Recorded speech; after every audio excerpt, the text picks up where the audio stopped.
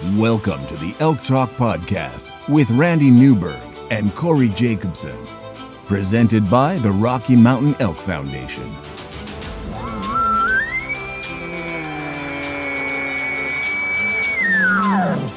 The goal is, what little you and I know about elk hunting, we share with people. I've got an elk building, it's like 120 yards away. What do I do? First off, the thought would never cross my mind when an elk's being 120 yards away to call anybody on a cell phone. All elk? All the time? Only elk? Only elk. Well, it's us having conversations, so we usually go down some rabbit holes, but if you hunt with Corey Jacobson, you will find the landscape is full of rabbit holes. We're just going to make this up as we go. And you look at it like, oh, that's a target-rich environment. But if you're trying to single one out, a solo target there is much easier to go into than a big group. We record everything, so there's no BSing, no lying, no faking it with us. Did we hit the record button? I forgot to hit the record button. If you want to know something about elk hunting, this probably isn't the podcast to listen to. Should we give them a list of all the other podcasts where they might learn something?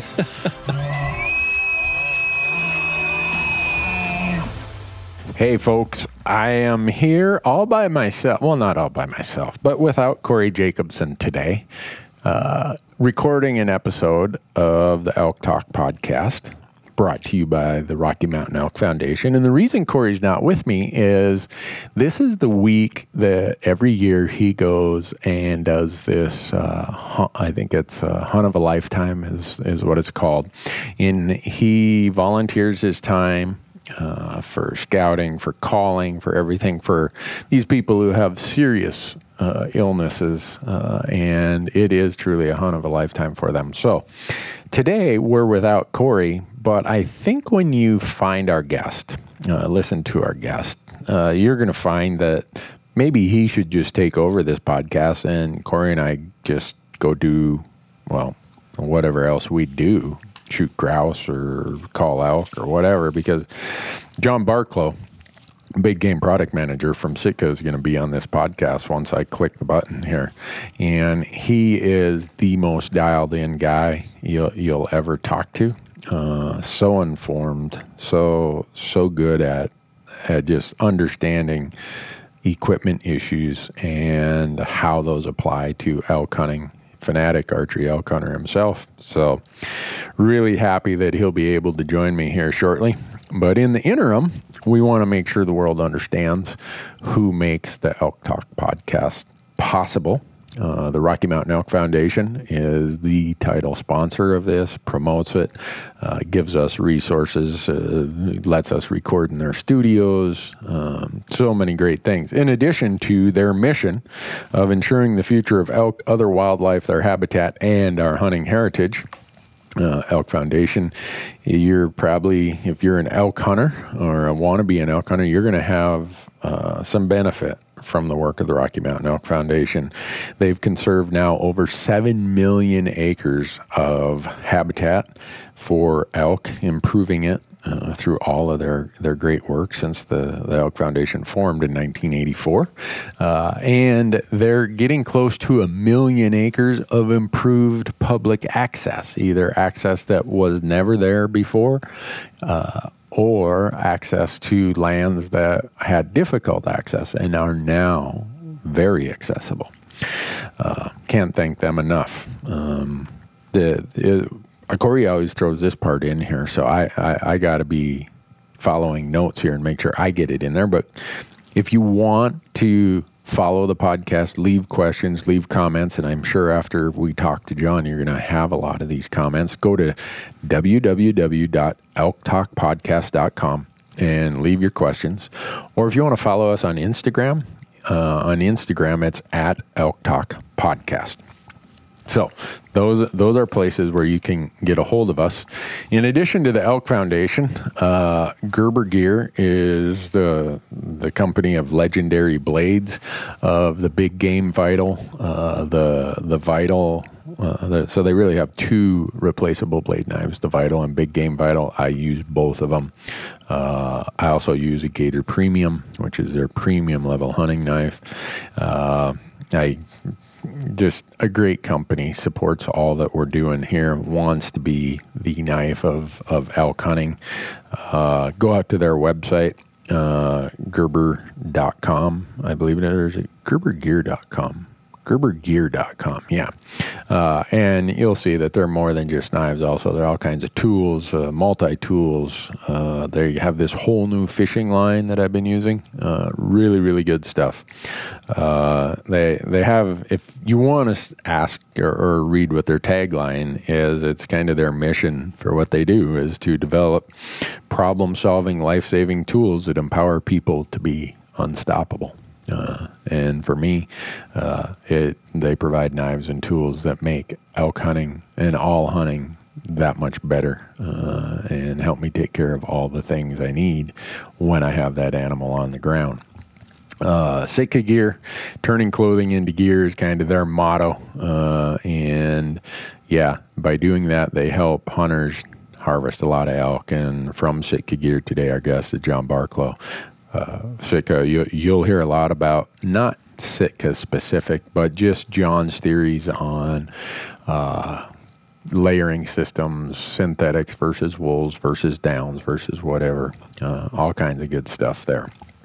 Onyx Maps, go to onyxmaps.com and use promo code ELKTALK, and you'll get 20% off any of their app products. They and the Rocky Mountain Elk Foundation right now have a sweepstakes going on, and you can see it out at the Onyx website, onyxmaps.com. It's a sweepstakes where one of you are going to win a 5-day rifle elk hunt with me, Randy Newberg. Not Corey, but me. Corey will be doing the hunt of the lifetime as his donation next year again, I'm sure. So I'm doing kind of my promo hunt next year is through the Elk Foundation and Onyx. Go there and sign up. One of you are coming on an all expense paid rifle elk hunt for 5 days in the fall of 2019. And can't thank the Onyx folks enough. Again, use promo code ELKTALK and get 20% off. Rocky Mountain Hunting Calls, I don't know what to say about them. Corey has won how many World Elk Calling Championships using their calls? If you go to RockyMountainHuntingCalls.com, BuglingBull.com, either of them will get you to their website. Use promo code ELKTALK, and they're going to give you 15% off anything you purchase from their website. The fact that I'm able to call in elk occasionally speaks to the quality of their calls, because I'm not that great of an elk caller. But if Corey swears by them, I swear by them. And then we have GoHunt.com. Right now, GoHunt has a 30-day free trial going on. And a lot of you hear us talk about this insider service. Corey and I both use it. It's how we get our tags. For each of us, we need multiple tags every year for all the media content that we produce. So go to GoHunt.com/elk talk, ELKTALK. So GoHunt.com/elk talk.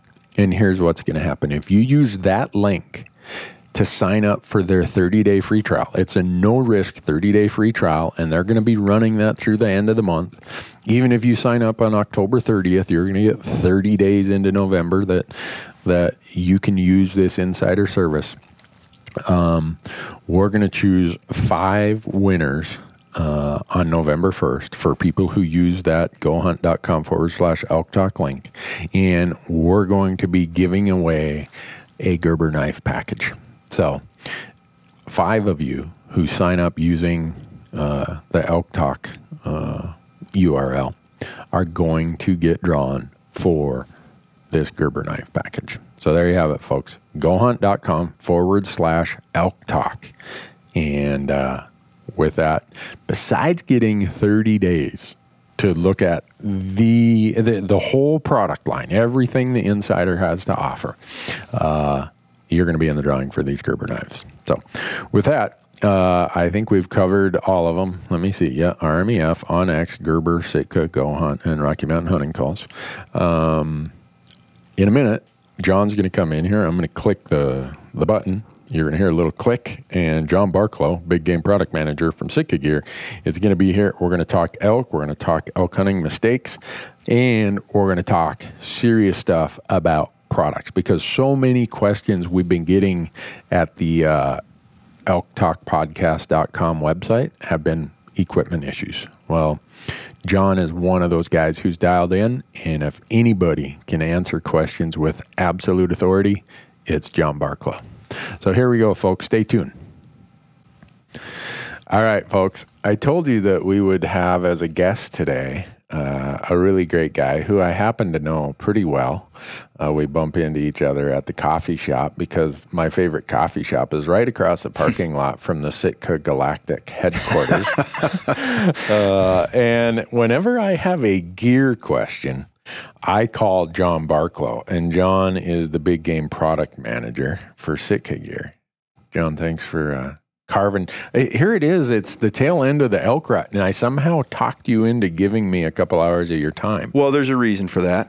You already tagged out. I did. Oh. I actually shot 2 bulls this year in 2 states, so we can get into that. Yeah, first time ever. But really? Well, you've made up for me then. Because I've been in Alaska. Hunting. Congratulations, by the way. Well, thank you. Yeah. I was in Montana 3 days in the month of August. Wow. And I was only in Montana 5 days the month of September. So I feel bad. We have such great archery elk hunting in Montana. We do. I think it's our best elk seasons are the archery seasons. It's an amazing opportunity we have here in Montana. And, and I'm kind of with you. And I mean, these are good problems to have, but sometimes with our jobs, we get kind of pulled out of state. Right. And I just can't wait to get back home. Yeah. And so I end up in New Mexico for archery elk in a heat wave of heat waves. Yeah. And then I end up in Wyoming for pronghorn, which my freezer was bare of pronghorn, but it's not now. Yeah. I love antelope. So then I got back this week and I told the crew, we're going elk hunting every day. Well, then I ran into a tax deadline, the extended tax deadline at the CPA firm, and trying to get everything done before I head to Utah in 2 days. So you're my hero this year. You're always my hero, John. But this year So which states have you filled elk tags in? Montana and Utah. And Utah. Utah. Yeah. Wow. Yep. Dang. Yep. Got to hunt a CWMU down there. So, okay. It's always a tough year, but yeah. I get to talk to a lot of people like you do from all over the West, and it just seems like overall, for various reasons, the elk rut's been tough. It's like to use the word spotty or trickling in, but if you can find the right bull on the right day, he will come running to his death. Right. And so you just have to be kind of persistent that way. But I think that really hot period from about September 5th to the 20th across much of the West, we got that really big high pressure system and unseasonably hot temps.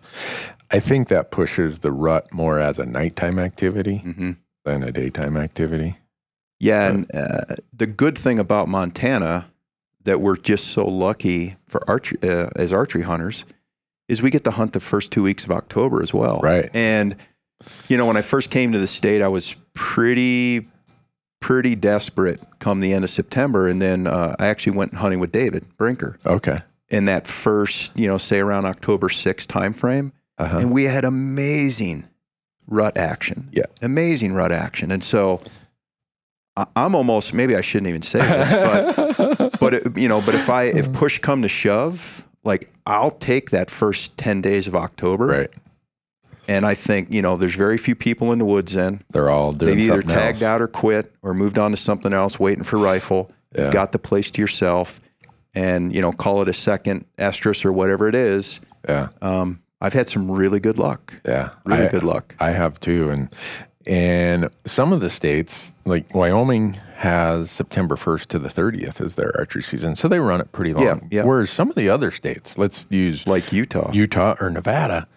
Yeah. Those archery hunts are pretty early in the year where you have a good likelihood that you're going to hit hot weather that can really force them into more of a nighttime activity than a daytime activity. And so, I think you have to know that going in. I hunted... 4 years ago down in Wyoming. for 15 days. And we, just because of schedules and stuff, we hunted the first 2 weeks of the season. And we were probably the most successful people we'd heard about, which was we were having one encounter a day. And it didn't work out for us, but you really, you have to change you can't just say, well, I always call elk and this is what I do in Montana, and so it's going to work in Utah or Nevada, and that's not the case. Right. You've got to be so adaptable and just take what is given to you. Yeah. When we were in New Mexico, it was so hot, and it took us 5 days before we really got into elk. It's hard to locate elk if they're not making any noise. Yeah, you see their tracks, you see whatever at the water holes. Finally, the last day, and you'd get a kick out of this. I've seen the footage. It's so crazy. There's 7 young bulls in a group. Obviously, they don't have any cows. They're just walking around like, hey, you suppose we can find a cow here? And we started cow calling, and they came running off the private onto the public. 5 of the 7 came in. We thought it was cattle coming. Wow. It was so noisy coming through the pinyon. Yeah. And all of a sudden, there they are, 12, 15 yards away, looking at us. So you just, like when you were saying, you just got to adapt to what's there. That's really what we ended up having to do. You draw these tags in New Mexico and you think, oh, great big bulls. And yeah, they are there. Yeah. But that doesn't mean you're going to have the conditions or the opportunity to put an arrow on one of them. Yeah, no, same with Utah, Nevada, like you were saying, those are some premium tags. And, if you're lucky enough to draw, you're going to cash in a lot of points. You waited a lot of years. And, the reality is whenever you can go down there, you might be sitting water. Yeah. You might be sitting in a tree stand. And you've got to, it's not maybe what you want to do, but you've got to kind of roll with that and not just keep forcing it. You do. And the reason I asked you to be on this podcast, John, one, you're a great guy. You've been on a lot of podcasts. You know the drill. Yeah. You're in high demand.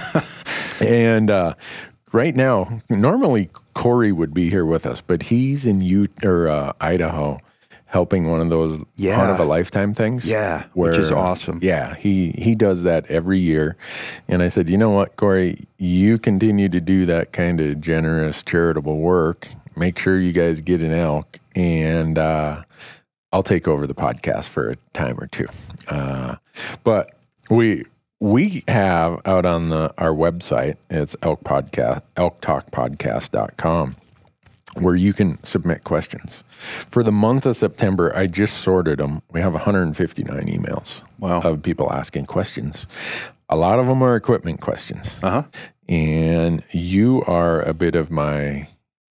Hey, John, I got this question, and you're really, besides being knowledgeable, you're very tolerant of my bothering you. I love it. I appreciate. And every episode we do the Sitka question of the week. Yeah. Well, now that we have the Sitka guy here, maybe this episode is just... Every question could be the Sitka question. There you go, the Sitka episode of the year or whatever.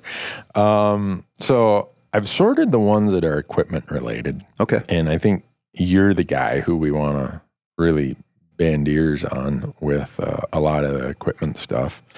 But we don't let any of our guests off without talking about their 5 recurring mistakes or 5 mistakes they've made that once you kind of got over making them regularly, we still repeat them at times. We want the audience to know what are those mistakes, because I think I learn most from the mistakes I make. It seems like success comes from a series of bad mistakes. Yep, always. And so we're interested in the audience getting to understand what it might be that you've done a lot of elk hunting. You really are into the archery side of it. Maybe I'm not saying that right, but yeah, no, for sure. All the bulls I've killed have been with archery. Yeah, that's just because of my choosing. Yeah, and so we're about. So here we are, early October. It won't be long, and we'll be shifting into a lot of rifle hunts. Yep, and that's a completely different manner of hunting. So many things are different with rifle than they are with archery. But if when I told you top 5 mistakes, what was the very first thing that came to your head? So the very first one that comes to mind, and one I have to kind of mentally aggressively tell myself to do, is to not be timid.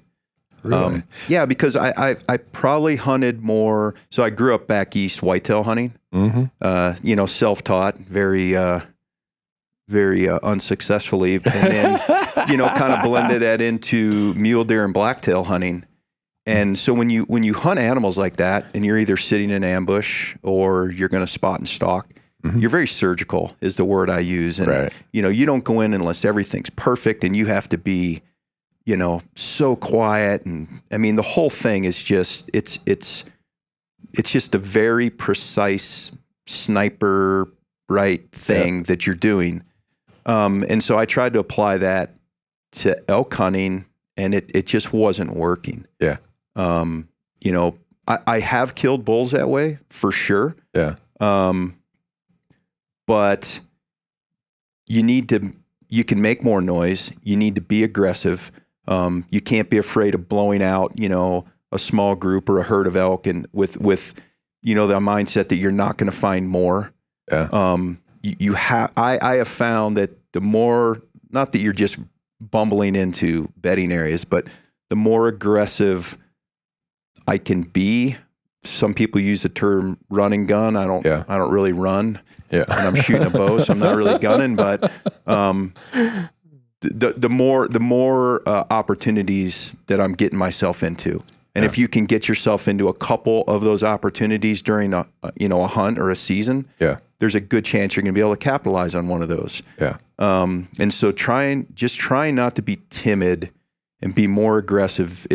I'm aggressive by nature, which is kind of interesting. But when I walk into the woods, and maybe because I don't personally consider myself a super experienced elk hunter like you or Corey, but when I go in there and kind of apply that aggressive nature, I've found that I have far more encounters and far more success. So that would be number one. That's the first thing that comes to mind.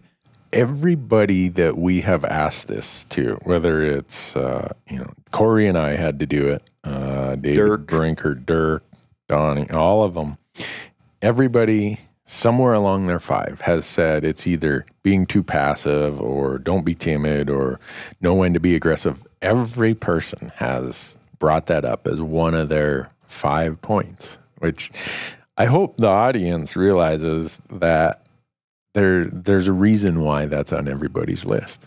Yeah. I'm like you. When I first started, John, I was so passive. I was so worried. Oh, now I found them. I don't want to mess it up. Yeah. I want to be able to stay here and follow them around every day and my chance will come. Well, really? By being passive, some days they disappeared anyhow, and I never found them. So what was I out by being super passive and staying 200 yards away? Like you, I should have plowed in there strategically, but I should have gotten closer. I shouldn't have worried about, well, what if I blow this opportunity? Yeah. I'll go find some more. Right. You work so hard to get in those situations, though, that, and if you're traveling out west and you've only got 7 or 10 days, I understand it. I mean, I'm like I said, I have to tell myself every time I step into the elk woods, okay, it's game on. It's time to be aggressive. And if you break a stick, I mean, sometimes breaking a stick when you're walking, all of a sudden you hear a bugle. Yeah. You're like, I don't know, the elk make a lot of noise sometimes. They can be super quiet, but they make a lot of noise when they want to. So yeah. Well, and Corey takes that to the level of being aggressive in his tactics, not just in his overall approach, where having hunted with him a couple times, it was an eye-opener for me to see how aggressive Corey is. And he just keeps going and going. And if he finds one that doesn't want to play, fine, we'll go find one that does. Yeah. He's the most aggressive I don't think I'm that aggressive person I've ever hunted with. And so I've taken that to some degree. I'm probably over on the other end of the spectrum where I was as far as how I call and approach. Now I'm probably more towards Corey's end of the spectrum, but still not there. There's a reason people leave notes on Corey's truck. You call too much. He gets after it, but he's got the success to go with it. Well, so that leads me to my second one, which is fear fear of calling. So I don't call enough, I don't think. I don't think I have confidence enough in my calling that I'm just willing to just go bugle in every basin or cow call. I mean, when I do it, I've been successful, but I don't feel confident enough all the time to just go and, like Corey does, and just go call to every elk, every basin, every draw. I do like to listen. I would prefer they speak first. I mean, who wouldn't? Right. But that would be the second one, is just fear of screwing it up by calling too much. Okay. So I know that kind of doesn't necessarily think that it blends with being aggressive, but aggressive is, getting in there, dogging the herd, following the elk, being on the mountain. But you also do have to call. Yeah. And I've learned that lesson more this year than any other year. It's interesting you say that, because in this sorted pile of emails I have here, a lot of them are people who say, I don't feel like I'm that great of a caller, so I don't call very much. And I'm not that great of a caller. When we put YouTube videos up, people are like, Newberg, practice some more. I practice all the time. But I have found that the more I call, the more encounters I have.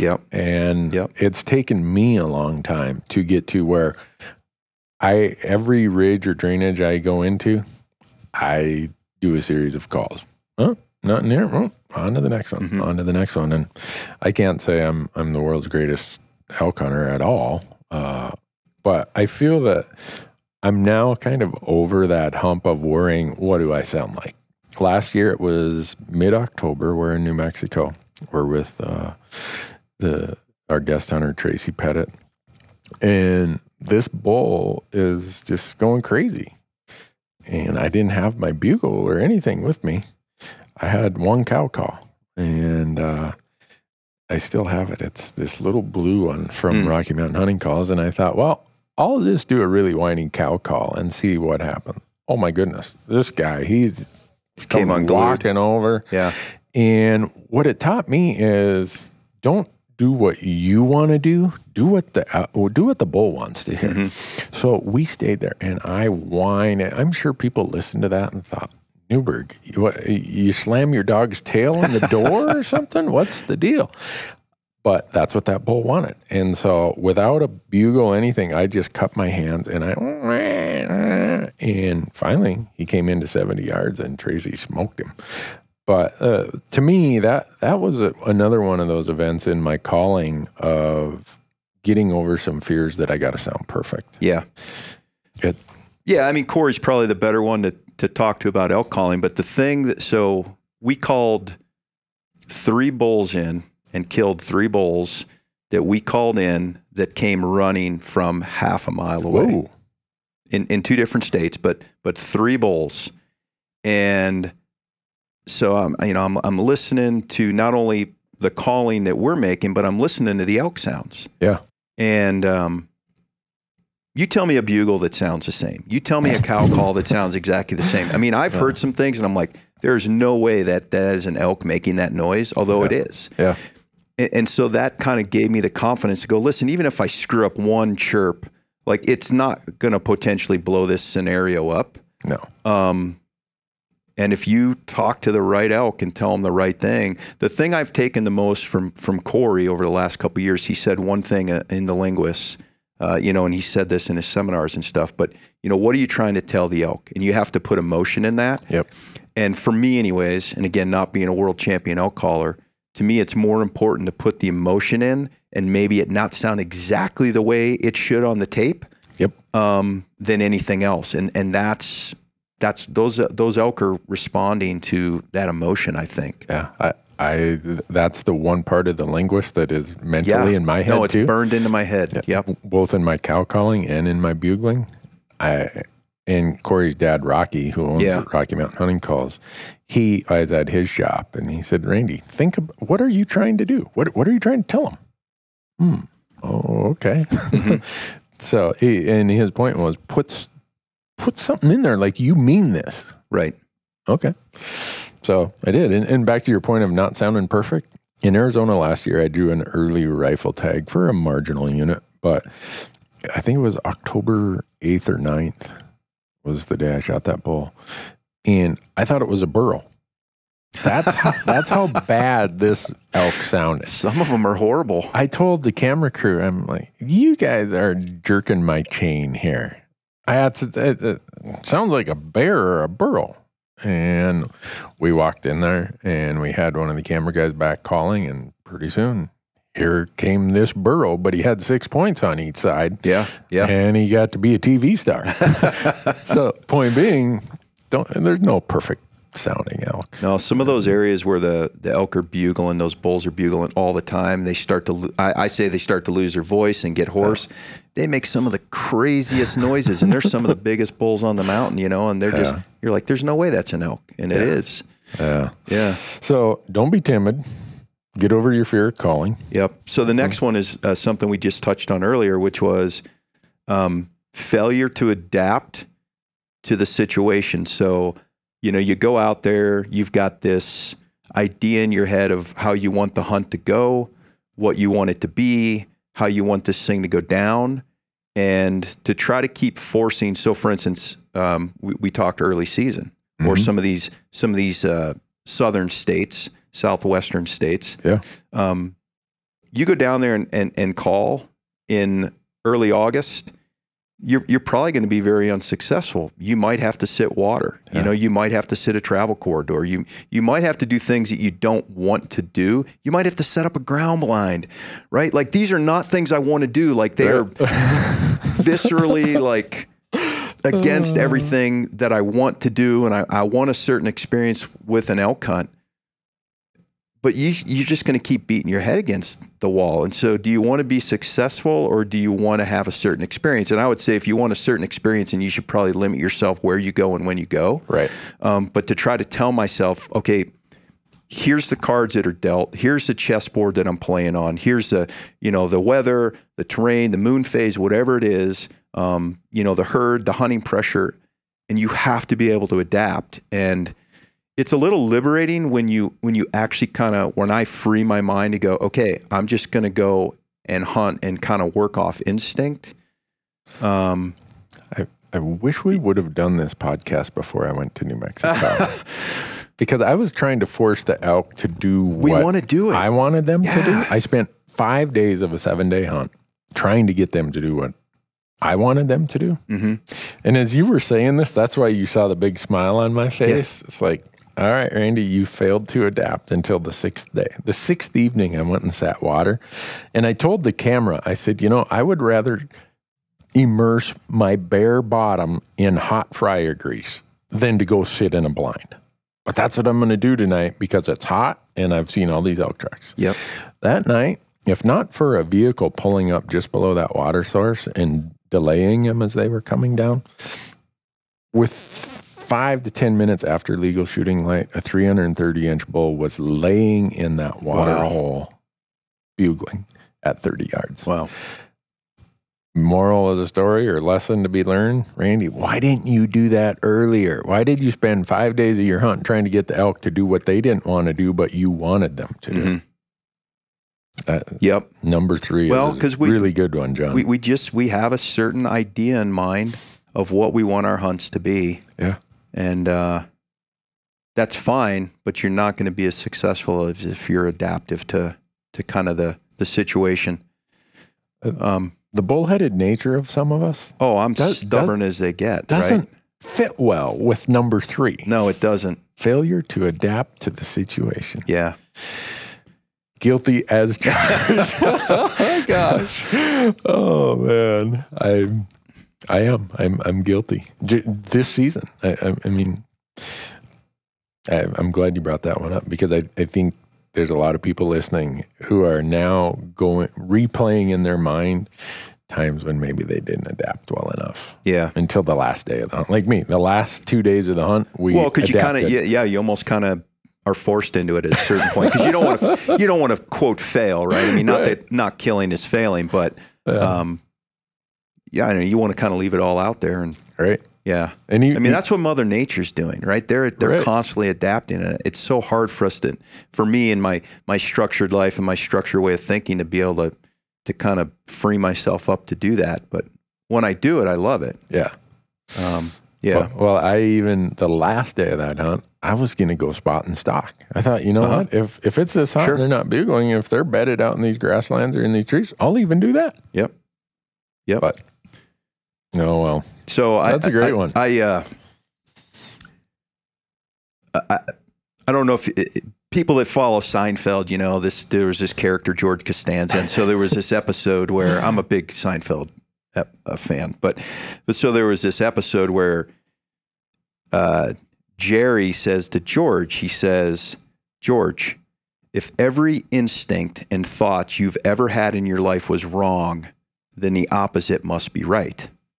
And so he goes ahead and does this, and all of a sudden he starts getting jobs and women and money and all this kind of stuff. And so every time we get into a tough situation on a hunt and things aren't going right, I like to call the audible and call out the Costanza method of elk hunting, which is whatever I actually think is the right thing to do, I literally force myself to do the opposite. Oh, and I tell you, Randy, it's crazy because you're like, well, like I know if I go this way that the wind's going to be blowing down canyon for, half this stalk and this and that. And you're just like, hell with it. I'm going to pull a Costanza and go for it. And a lot of times you realize that halfway into it, that the wind is actually switched and is actually to your advantage, and you would have never known unless you went, right? Yeah. And so sometimes just kind of forcing yourself to kind of switch it up a little bit. There's nothing written in stone. This is not like if you do A, B, and C, you get D. Right. This is a constantly adaptive kind of environment. So I like to call it the Costanza method of elk hunting. Well, I think we're gonna you and George can share the royalties off that trademark of that manner of elk hunting.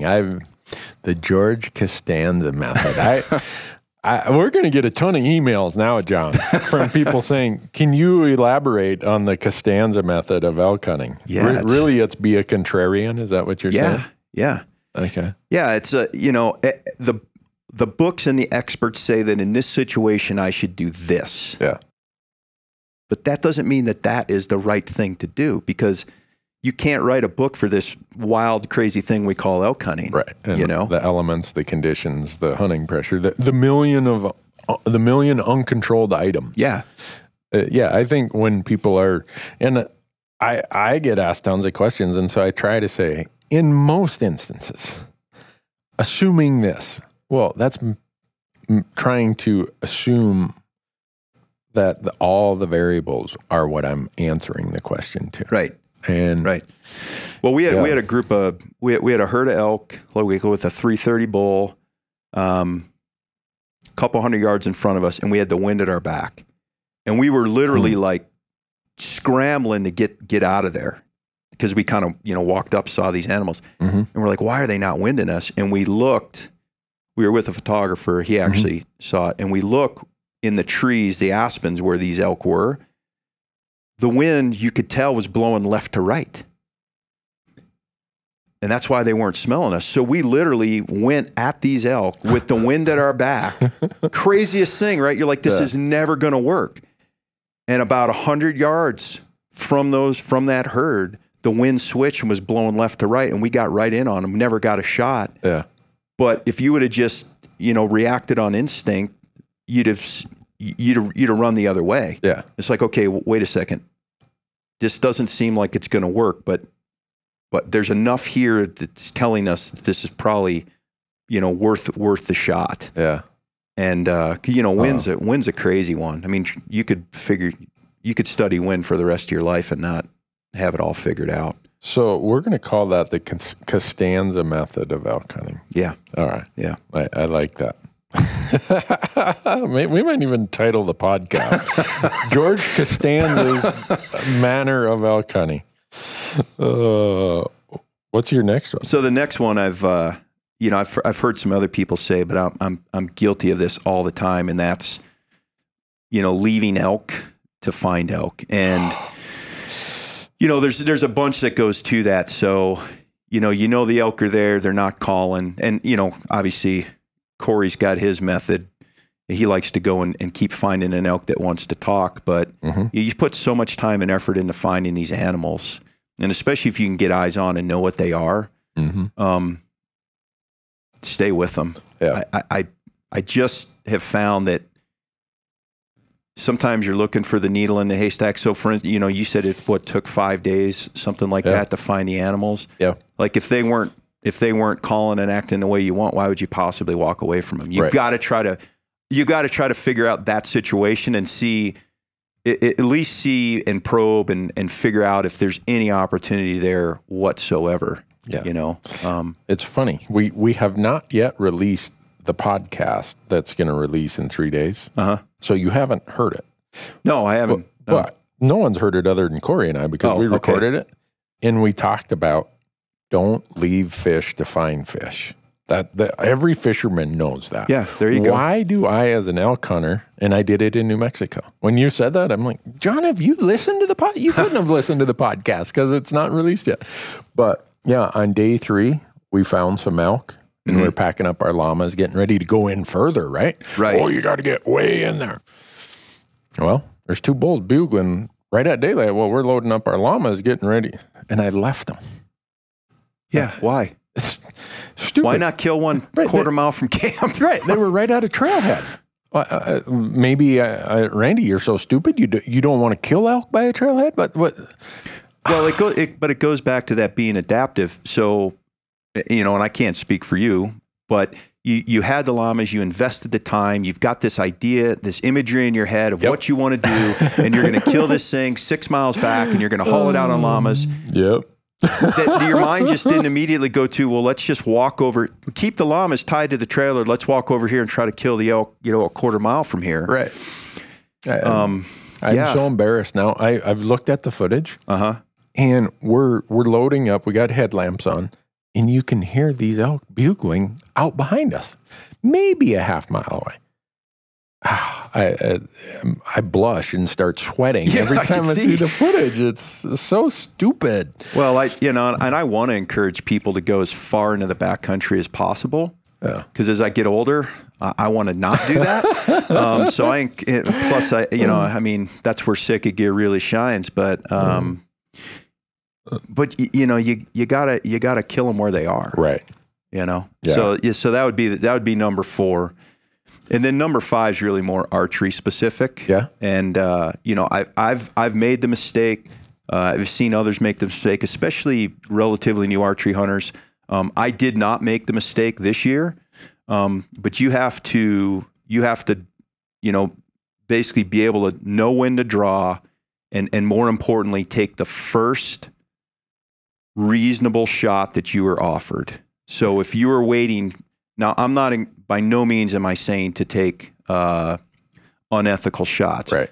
But what I'm saying is, if you wait for that animal to be completely broadside, looking away from you, this whole thing, like, you're going to potentially leave a lot of opportunity on the table where, and this is maybe a plug for subalpine, the pattern, but, I had a bull.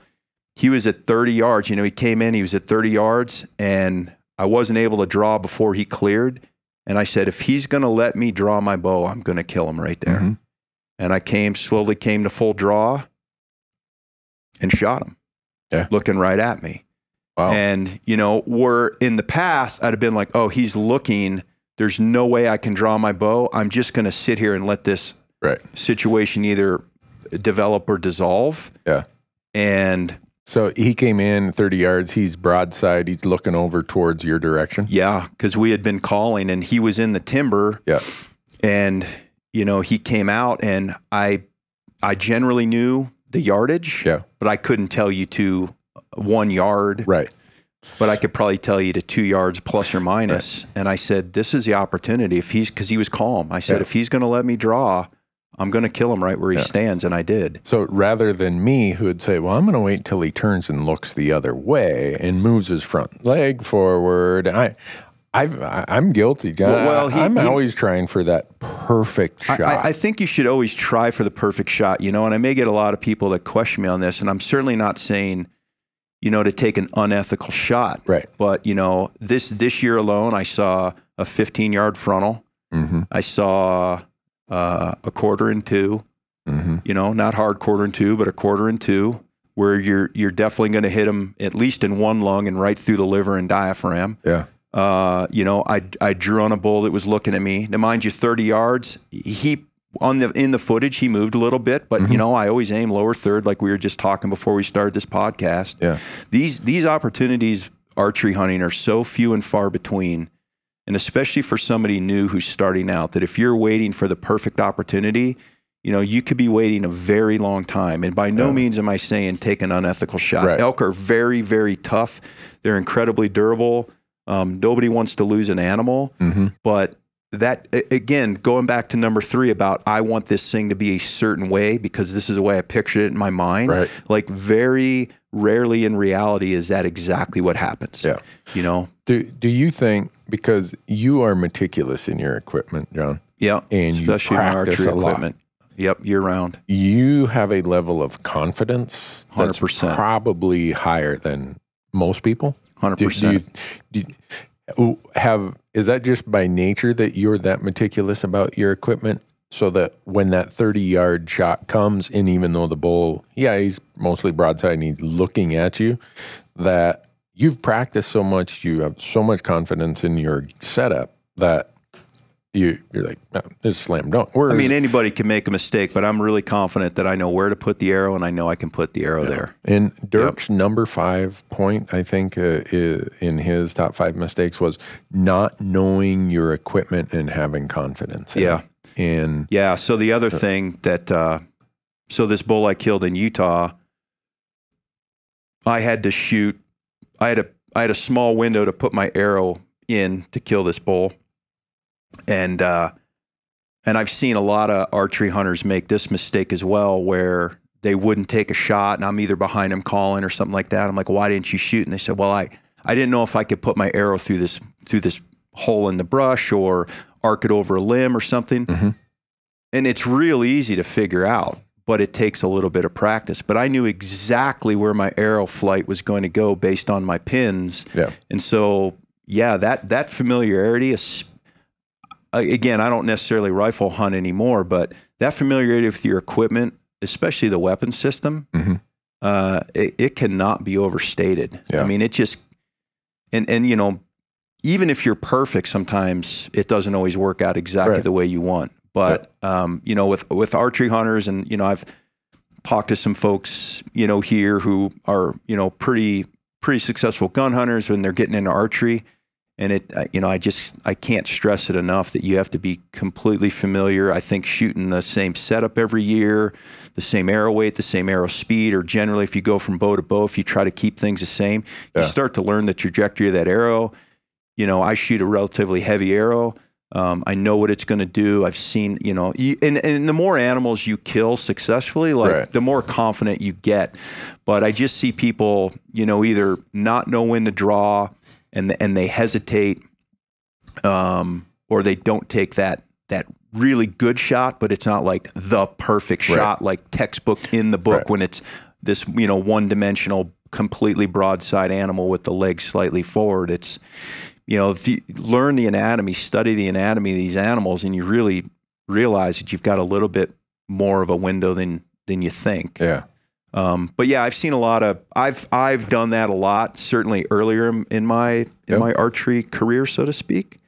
And I see a lot of people make that mistake all the time. Yeah. Yeah. All the time. And I would rather people not shoot than shoot if they're not confident. Sure. But I would just say you would increase your odds if you practice with your gear and knew when, and Tyler Jonason's a friend of ours, right? And Tyler told me this, and this was something that has stuck with me since he told me this. He goes, the success or failure of a hunt, and in the time we were hunting elk, and I think specifically with elk, but it can come down to fractions of a second, success or failure. For sure. And he says, you really have to work on instinct and not try to, I'm a person that likes to overthink and overanalyze everything, and I'm studying the business and the market and all this kind of stuff and scrutinizing product. You have to be able to operate on instinct. And sometimes that fraction of a second of when to draw, when not to draw, can mean the difference between success and failure.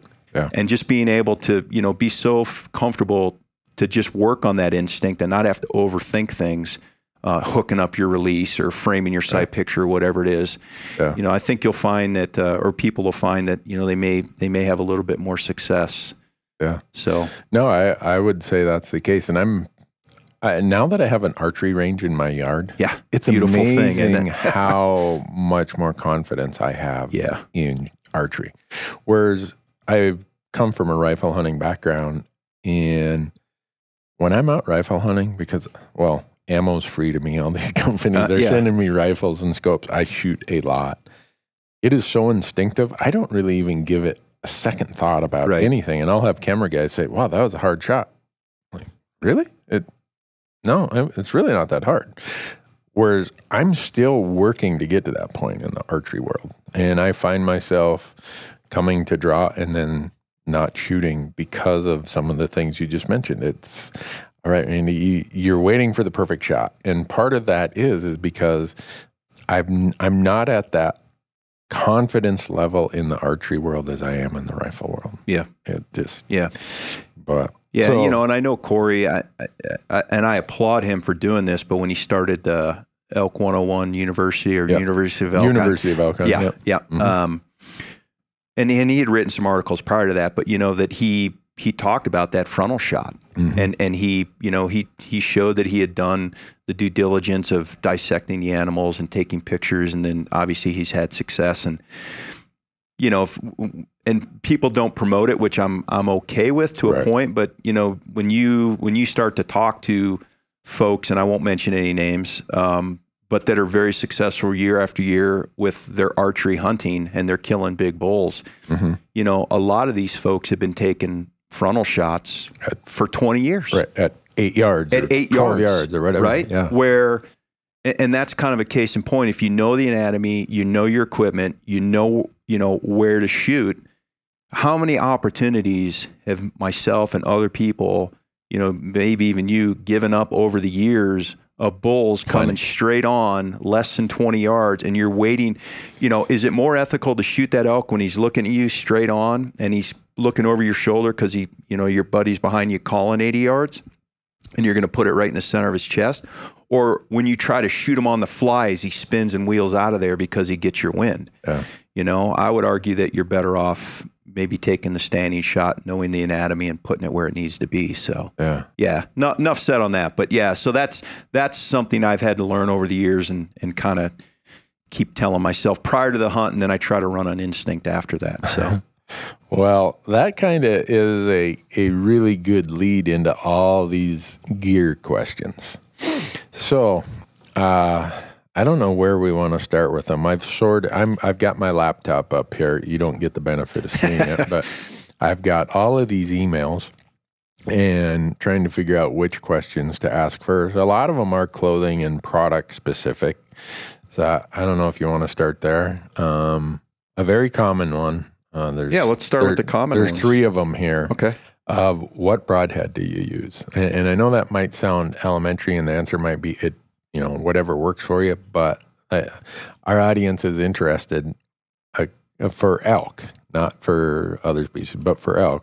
Yeah. You don't need to say brand, but if you want to elaborate on fixed versus mechanical. I don't. Yeah. So I have shot elk in the past with mechanicals, mm-hmm. and I have never had a bad experience. Yeah. With that said, there was a part of me that felt like I was maybe getting away with something. Okay. And so I switched to a fixed head, or I would say semi-fixed head. So I've been shooting the large original Ramcat. Okay. I've killed 4 bulls with those broadheads, and I think the collective distance they've traveled is maybe 200 yards total. Out of 4? Out of 4. Huh. So I shoot that. I like them. I'm not a big fan of some of the fixed blades that are just a really tiny cut. Mm-hmm. I mean, let's admit it. Sometimes having a wider cut, right, can kind of save you. Right. I will admit that, with all that said, that this year I killed one of my bulls with an expandable, and it was and I'll tell you why, but it was the Rage Tripan. Okay. Which I have found to be an exceptional head. I can pull 12 out of the pack, build up my arrows, put them, spin them, and I don't, all 12, I can get all 12 to just spin like tops. I think part of it's just the titanium and the process that they make and the way titanium is machined over stainless. Really big cut, but something I started doing a few years ago, and when you live out west, you know, it probably makes a little more sense, but I'm able to tune my bows to the point where I can shoot in this case, I can shoot my Ramcat and my Tri-Pan, and they group the same. Really? And the Tri-Pan will group maybe just a skosh better at, say, beyond 60. Yeah. Not that I want to take that shot beyond 60, but that's my point. Either in high wind situations or if you have to do a follow-up shot. Yeah. I will run 1 or 2 mechanicals in a 6-arrow quiver. I will run 1 or 2 mechanicals in there. Wow. Because I know they group the same. Mm-hmm. I'll always try to go for the fixed head to start. Yep. But the night I killed the bull in Montana, it was exceptionally windy. Yeah. Exceptionally windy. It just came up, I could hardly hear bugles and et cetera.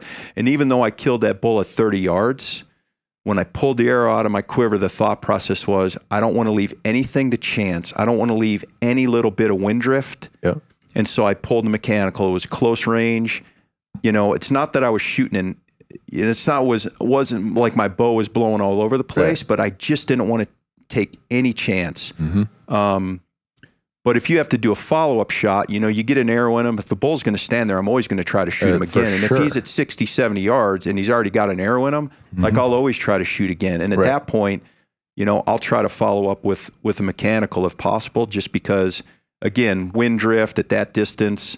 And so I've been doing that for a couple years now. I learned that from a guy. And, if you tune your bows, you really have to work on your equipment and really know exactly what you're doing. But anyways, the Wacom has been a great head for me over the years. And I've shot some good ones. I shot the Almers for a couple years there before they went away. But I will always try to put the biggest fixed blade head that'll fly out of my bow into an elk if possible. 100 or 125? I shoot 100, but I put 50 grains of brass up front. Oh, okay. So, I don't want to, there's been plenty of discussions about FOC, but I put 50 grains of brass and then I put a 100 grain head. Okay.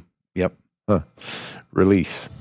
What style of release? Because there's a question on that. I shoot a thumb trigger, but more specifically, I shoot a tension activated release. Yeah. And more specifically than that, I shoot a knock-on archery silverback release. Okay. So it's a 2-finger thumb release. It's tension activated, so it's set to activate X number of pounds, say 4 to 5 pounds over my holding weight. Right. I started shooting that about 1.5 years ago. That particular release, I've shot thumbs for a very long time now. The thing I like about that release is it makes me execute the shot the same way every time if I'm shooting at foam or if I'm shooting at a live animal. Right. And so and it's taken me a year. If you ever, choose to commit to a release like that, I would say give yourself a year.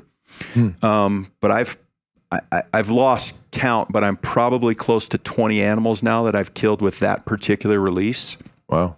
And it's just been exceptional to me. So great. Yep. And I always carry 2 releases because you never know, crazy stuff happens. But I always do also. Yep. People look at me like, why I'm do you a little need a paranoid that way.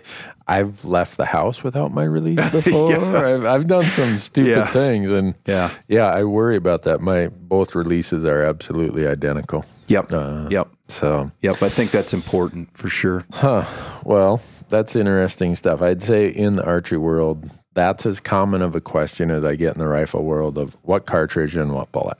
Yeah. Sure. It's and I'll tell people what I use when it comes to the rifle world, but I always tell them, whatever it is, there's no necessarily right or wrong. Make sure you're proficient with it and you're confident in it. Yeah. Because if you're confident, you're not going to have these doubts going through your head of, when I pull the trigger, whether on my release or on my rifle, I want that before the release happens or the trigger hits the primer, I want that feeling of this animal's dead. Yep.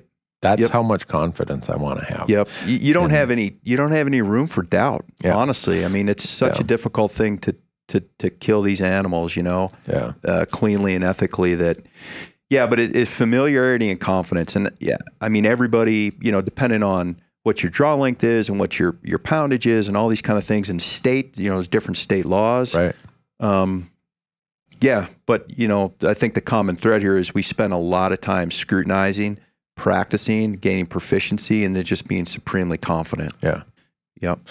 Yeah. Well, now we're gonna ask a couple questions because it expands on a topic that I think in the podcast Corey and I did with Dirk, we were talking about Merino versus synthetics. Uh-huh. And there's a bunch of questions in here about layering systems, and all the audience knows that Sitka is one of the presenters of this podcast, and you're the guy, John. When it comes to big game clothing and systems, there's nobody who can nerd out on this more than you can. And I say I'll take that as a compliment. I say that based on experience because you and I have had so many of these discussions. You've handed off some stuff to me and said, go try this. Tell me what you think of it. Does it work? Where the flaws might be, or what really stands out as an asset. And we were talking about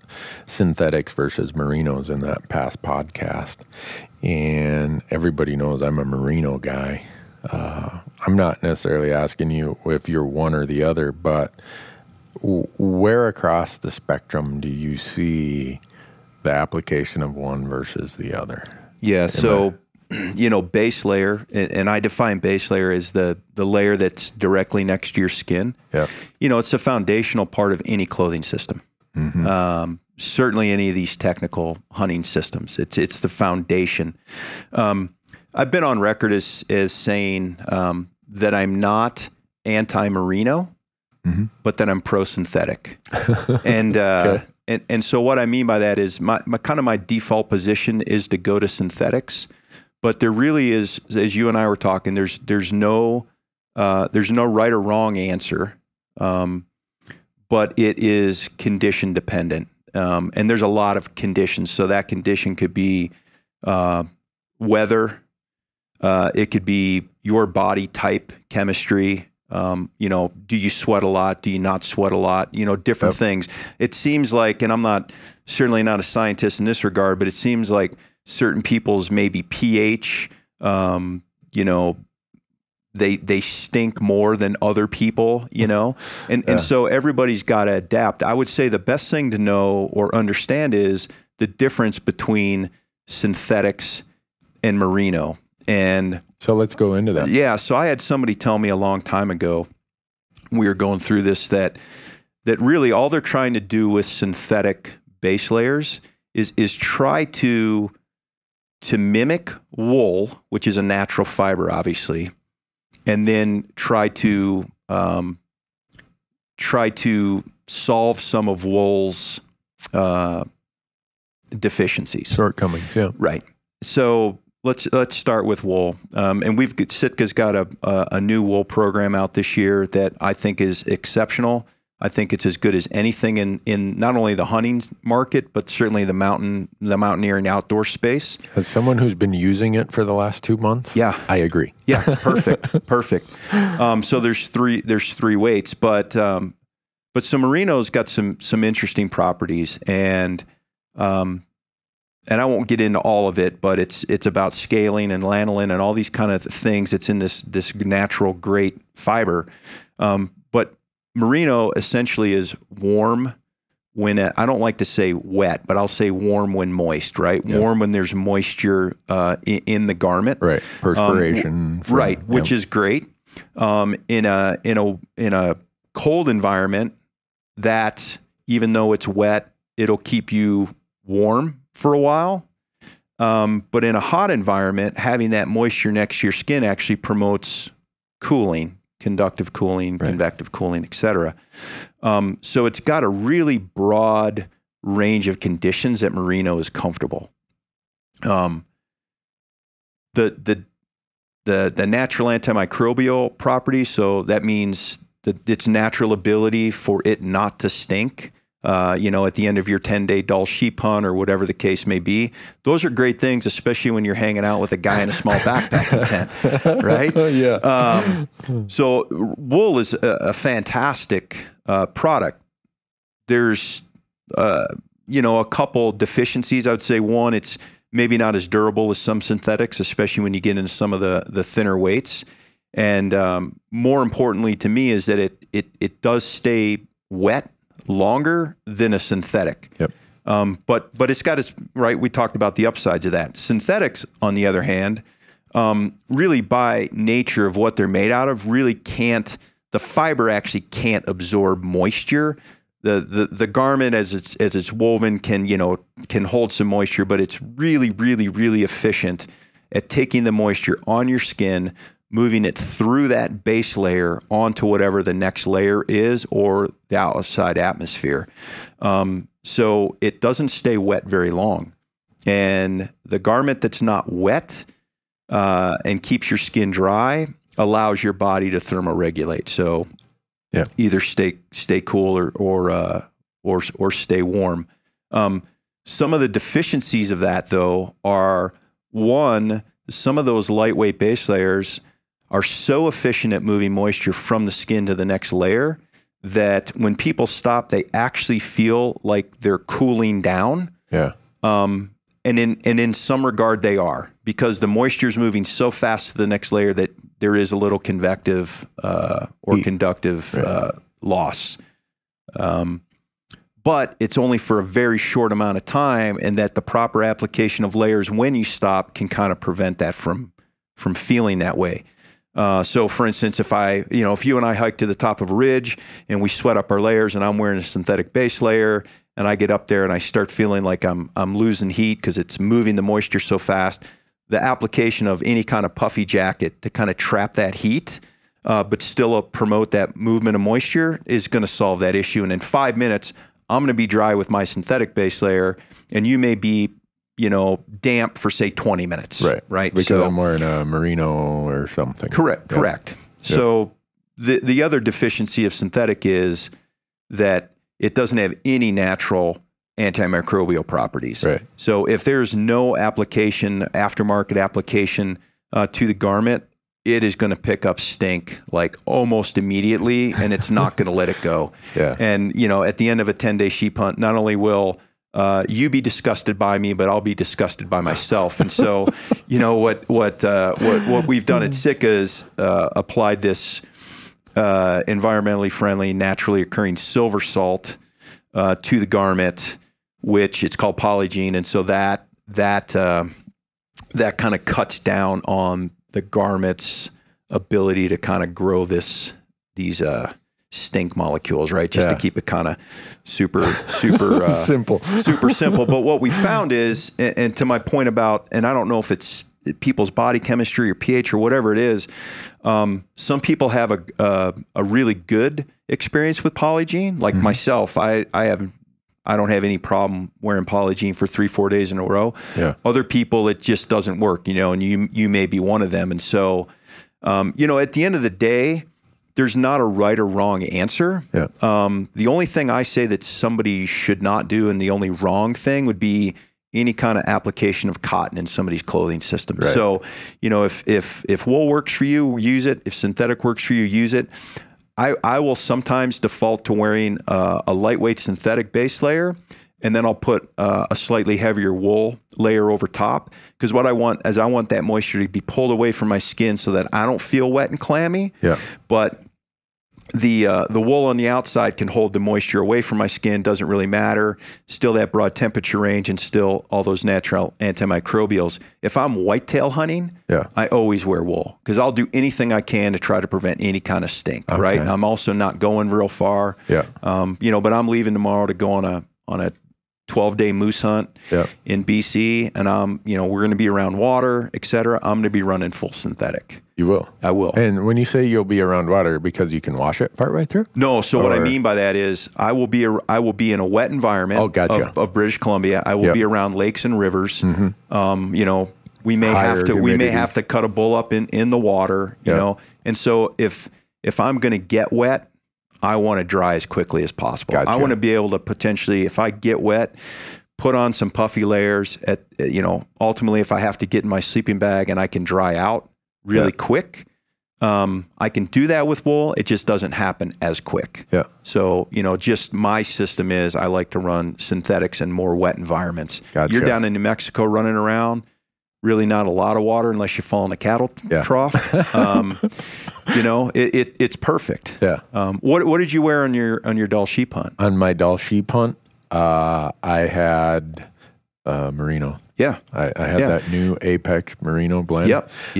And then just your old standby, the gray Merino. Right. And the temperatures were warm. So if it was one of those hunts where the temps were going to be cold, I'd be thinking differently.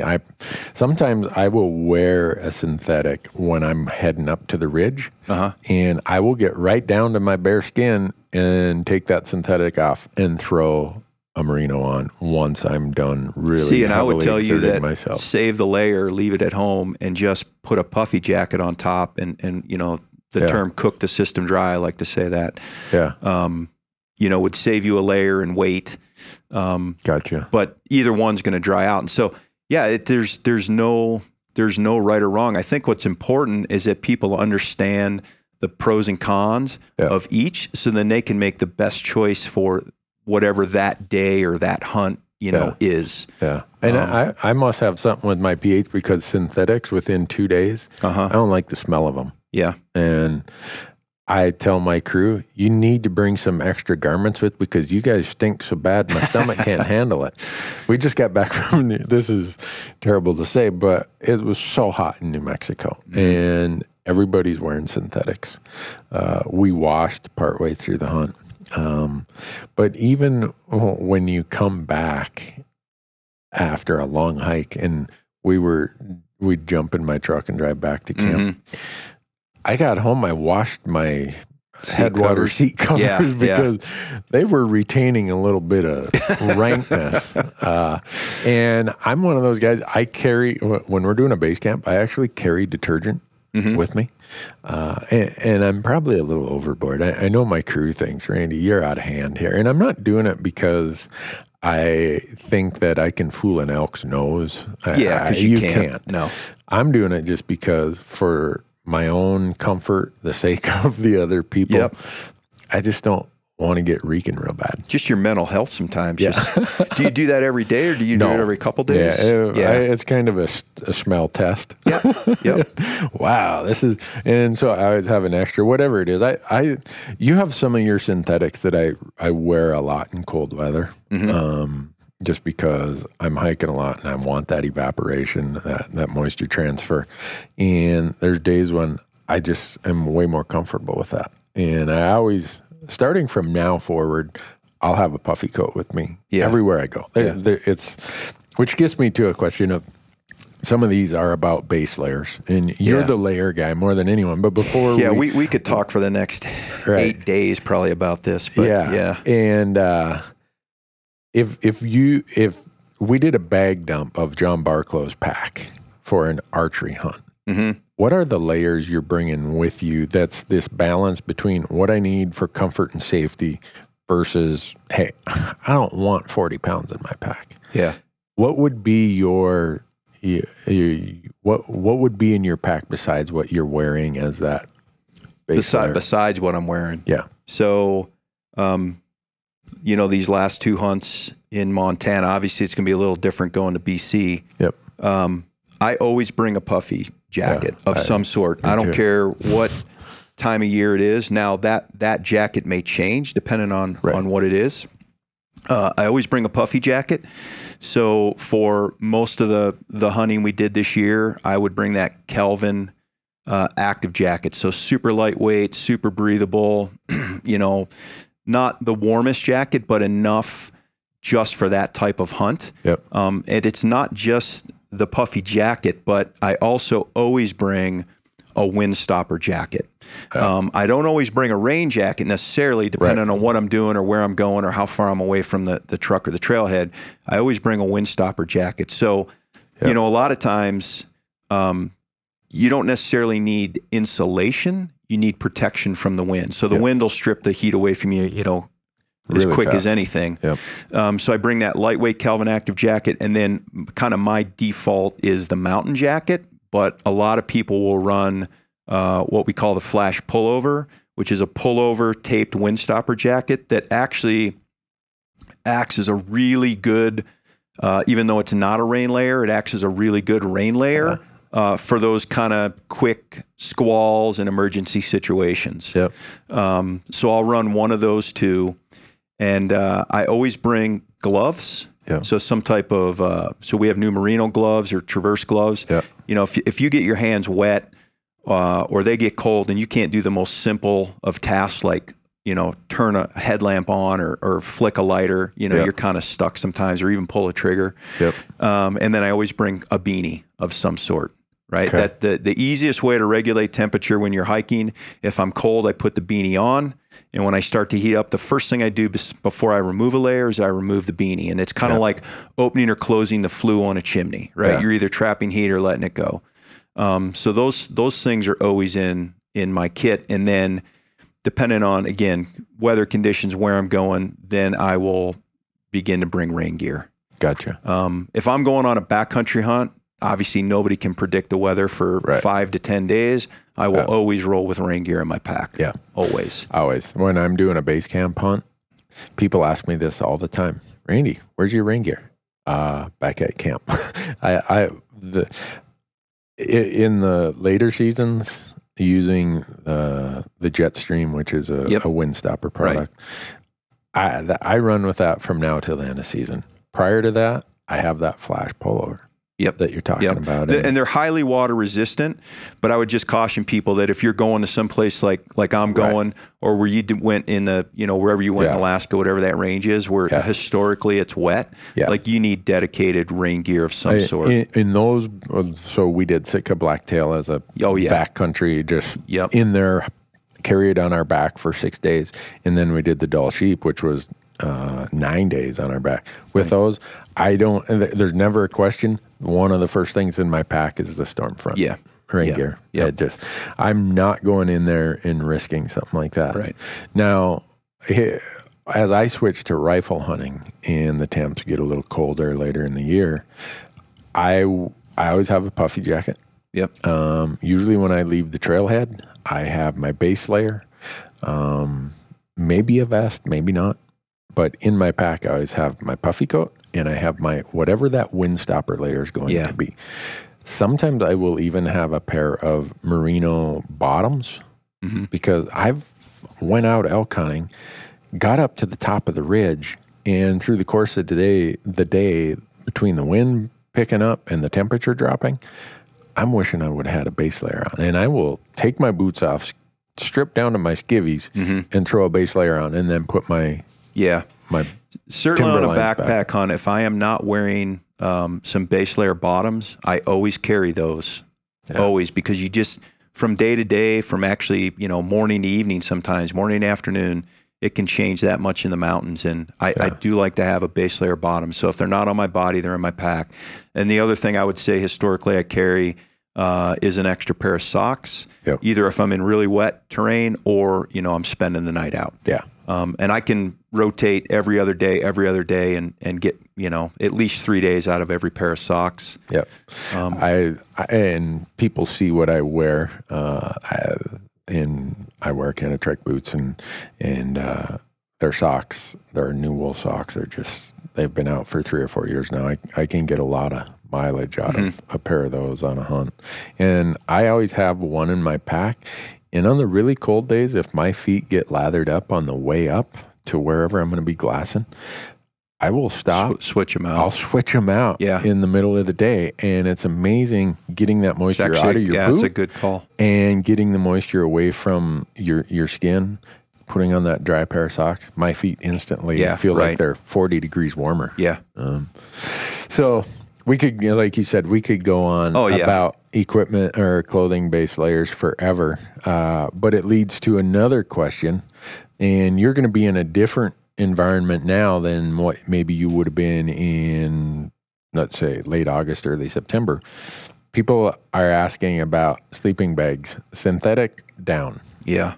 You have a preference? Yeah. Because I know how much research you've done on this stuff, John. That's why I'm really interested in your thoughts. So not just research, but actually like live guinea pig testing. You know, that was really where, you know, for 15 years of my life, I mean, that's what they paid me to do. Right. And tell the people this, just so they know. I know you don't like to boast about it, but your background is not just a guy who came in off the street. Yeah. So for, 26 years I was in the military, but 15 of those years, I was an instructor, basically teaching special operations guys how to go into remote mountain ranges they'd never been to, and essentially, Snyder said it the best, survive like mountaineers, which is take the clothes on your back, know how to make them work, leave on your terms and not the weather's or the enemy's terms, right? And not only survive, but flourish. And so, for 15 years, it wasn't, I didn't have to buy any gear.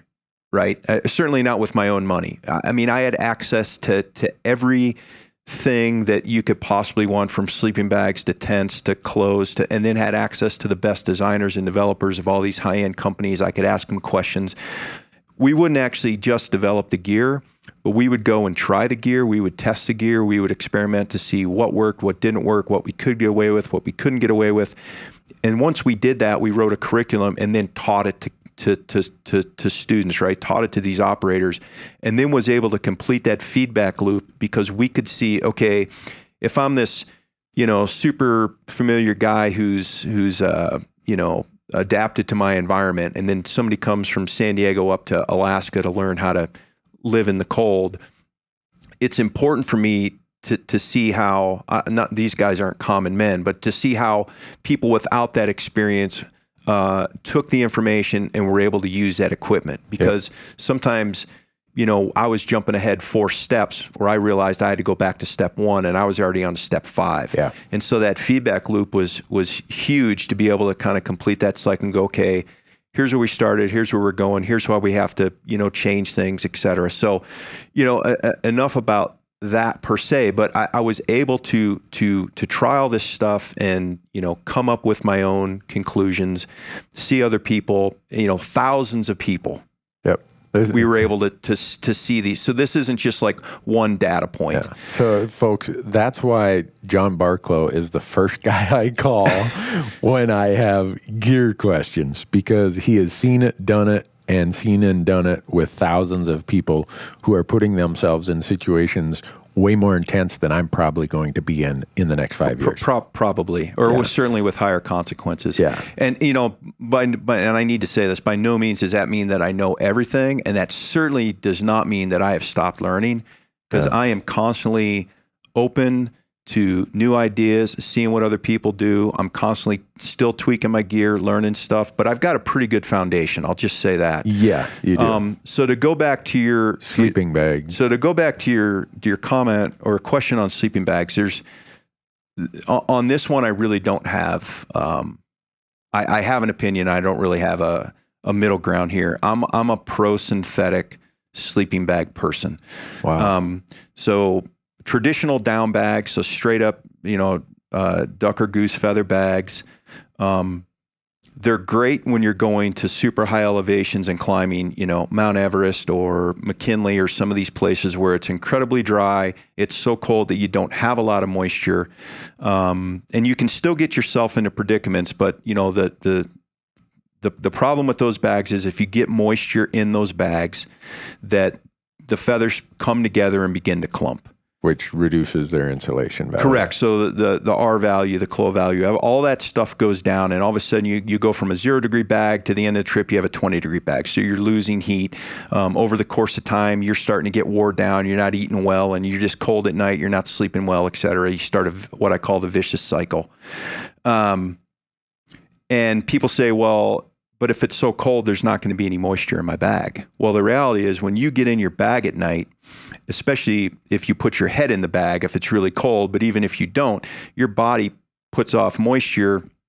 And I've heard a bunch of different, amounts, but I won't give one, but I'll just say you put out a lot of moisture, and that moisture goes into the insulation of the bag and slowly works its way through.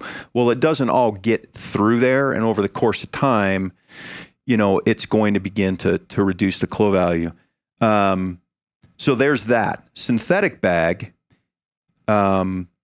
inherently, it doesn't clump, it doesn't lose its loft, it won't lose that value. Now, I believe it does, and we've done some testing, it does lose a little bit over the course of time, but it doesn't lose as much. And to me, the sleeping bag it's my sanctuary. Yeah. It's my last line of defense. Yep. If shit goes south, sorry, I'm probably not allowed to swear, but if stuff goes south and, I'm on the float trip in Alaska and I fall overboard, or we got to cut that moose up, and the snowstorm comes in, and I got to bail inside my tent and get inside my sleeping bag.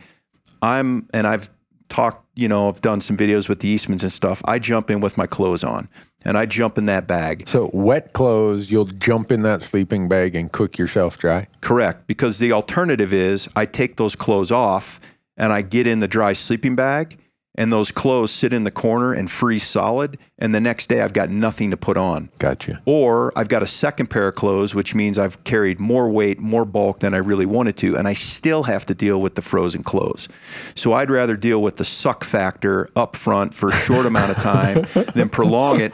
Or the other alternative is you take the clothes off, you jump in the bag. Now the next day you wake up and the weather's fantastic, and you want to go hunt. Yeah. And instead you're sitting around camp drying your stuff out. Right. Lost time. So, worst case scenario, but I get in the bag. Well, even if I don't get in the bag, let's say it gets wet for a myriad of reasons. Or let's say I get in and I'm wet. Maybe just from putting the tent up and I just got wet on the outside and I jumped in. That bag is going to keep me dry, keep me warm for the duration of the trip. I don't mean to demean anybody, to include myself, but it's idiot proof. I don't have to think about it. This is just a piece of gear that works for me over and over and over and over again. I've got bags I've had for 20 years. Matter of fact, I'm probably going to bring one to BC, and it just works for me. Yeah. I just know it's going to be my reliable friend every time. Okay, so now let's jump ahead to probably a more controversial topic and talk about some of these treated downs. Now, we use treated downs in some of our clothing, but with treated down in a sleeping bag being, if you consider your sleeping bag your sanctuary, your last line of defense, like a bit of a survival gear. Right. If I get that wet, if I get in there wet, if that bag gets wet, the same thing that happens to traditional down will begin to happen to treated downs. Okay. Now, they always like to show the treated down floating on the top of a glass, and they shake it up, and it still stays treated. Right. And that's true, they're treated. But through my testing, where I have come to find is the Achilles heel of treated downs is in any compression zone. Okay. So I get in a sleeping, so you're laying on I get in a sleeping bag, and I get in there and I'm wet, or I'm putting moisture out, and now I'm rolling around on my side, or I'm laying on my back. You have to, something's got to be contacting the ground. Correct. That if there's enough moisture that it will begin, it doesn't begin, it clumps those feathers through compression, and those treated feathers are, they don't dry any quicker than traditional down at that point. Okay. So again, is it better than regular down? Yes. Is it as good as synthetic? In my opinion, no. There's a compromise. So that's the compromise of treated down, is that it can get wet, and especially through compression. So any kind of long wet trip that I'm going on, I wouldn't bring that. What's the downside of synthetic? Not quite as compressible. Right. So it doesn't close up quite as small, and it's potentially a little bit heavier. Yep. We're working with some stuff right now for some different projects. And, Primaloft is one of our partners, and they've got some amazing things that they're coming out with. And really, they're trying to take synthetics and as best they can, mimic down. So I know that's a long, kind of passionate, drawn-out answer, but for me, there is no compromise on sleeping bags. They have to be synthetic if you're going in the backcountry. You've just made a sale, John. Because I have 3 bags. I have a 25-degree down bag, I have a 10-degree down bag, and I have a minus 15 synthetic. My minus 15 synthetic is when everything goes south. Yeah, that's pretty big. I'm not going to die. Yeah. But a 10-degree bag that I'm not going to, I use a liner in my bag just because it's easier to wash the liner than the whole bag. Yeah, for sure. And I actually have an ultralight bivvy that sometimes I put on the outside of my bag just to protect it from elements and condensation, whatever. But now you got me thinking, maybe I need a 10-degree synthetic bag. Yeah, and I'm not, again, I try not to be. No, I've got my opinions, but I try not to be. But the down bags are expensive. Yeah, and the reality is they're a little bit more fragile, so they're not going to last quite as long. And at the end of the day, when I'm packing up, and believe me, I used to be the weight zealot. I mean, to the point where I've compromised safety, to save 6 oncers, and not brushed my teeth and all this kind of stuff. When I was younger, we did that. And honestly, when we were training guys to go to war, I mean, that was the reality. That's just what you do. But I'm out there to enjoy myself now. Exactly. And the reality is I want to enjoy myself, and I also want to come home. And I put my wife through the ringer enough that, I just bought a little InReach Mini and all this kind of stuff. But, I've lived and hunted in some really, really, really harsh environments. And a lot of times I did it by myself. And I had to have a margin of safety there at some point. And at the end of the day, if it was, 6 ounces more to have the peace of mind to know that sleeping bag, for instance, is going to be there for me every single time. I mean, really, what's 6 ounces? Right. If I'm carrying 100 pounds of elk out, does 6 ounces at that point matter? No, it really doesn't. Right. The other thing I could argue is maybe I just need to train harder if 6 ounces is really going to make or break me. Yeah. So, but I try to save where I can, and I try to save where it doesn't compromise my safety. Yeah. But I try to bring the stuff that I know is going to work and kind of, like I say, be idiot-proof for me that. Because, your cognitive function and stuff starts to go over the course of time. You've just done 2 hunts this year. You're not eating good. You're not sleeping as well. You're not hydrated. And you're the little details sometimes, kind of start to elude you. And that's, going back to the training with your weapon. That's why it's so important to just work on instinct at that point, know. But I, like you, I'm always tweaking and looking. Always. And I am nowhere near where you are as background and experience. For me, at this age and with some health issues, comfort is really important to me, that if I don't get comfortable and rest well and everything, my ability to go day after day after day compromises quickly. And we were down in Wyoming pronghorn hunting, and the wind was howling, 50 miles an hour. Wow. And I told my camera guy, I said, I'm going to stay in a motel tonight because I have this great Hilleberg tent. It's going to stand up to that wind. Absolutely. But I just hate getting up in the morning, getting buffeted by this wind while I'm trying to get dressed, trying to cook. And he asked me, he said, well, you got back from New Mexico on September 15th, and you haven't slept in a tent since then. How many nights have you done in a tent already this year? So we sat down and did the math. I'd already done 29 nights. I was going to say 30, And so when you spend as much time in tents and sleeping bags as you and I do, you start paying attention to comforts. And people will say, well, Randy, why do you carry a 2-man Hilleberg? Because one of it is just what we do with production standpoint. I love having the extra space to put cameras and everything out of the elements and not feel like I'm sleeping on a bunch of production gear. And the weight isn't that much more. And I'll be honest, I can be a lot more comfortable in there in really bad weather. Well, that's the thing, in really bad weather. I like to say you can get away with something until the day you don't.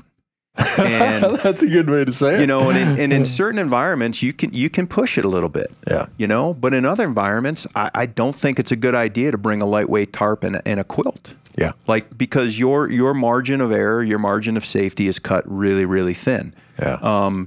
And that's not even counting like whatever your bag of tricks, you know, knowledge weighs nothing. So whatever your knowledge is about starting fires and building shelters and stuff, like, we can't even get into that. But, you know, so just one more thing about sleeping bags is when you're picking the weight. Yeah. So I'm a proponent of sleeping in your clothes. Really? So I bought this high-end, expensive clothing system. Yeah.